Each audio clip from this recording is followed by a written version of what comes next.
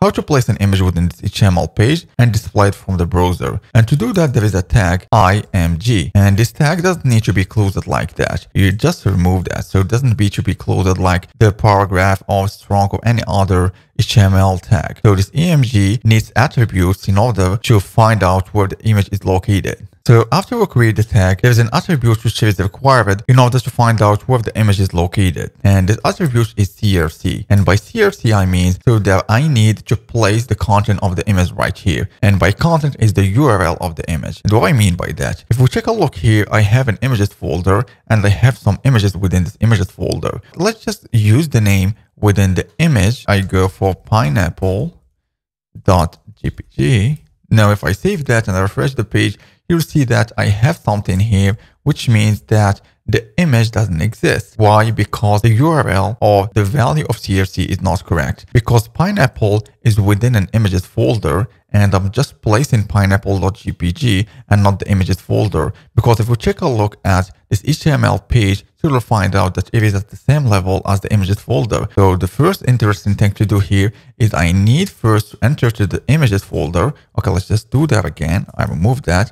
I need to enter first to the images folder, then I place the image and save that. And if we take a look here, I have the result as an image. Now let's just go and place the other image. So in this case, I will go for pick, trolley, then save that. And you'll see that this is the new result with the new image.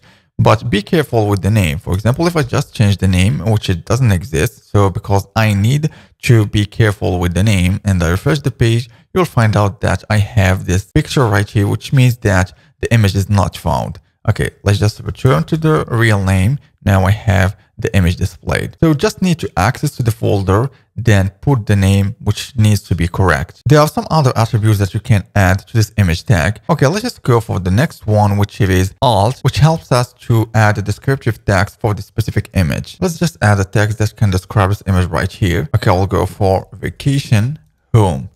Now, if I save the page, so the text will not be displayed within the page. However, if you want to take a look to that, okay, let's just remove the page, or I change the name to something that doesn't exist because this picture truly doesn't exist.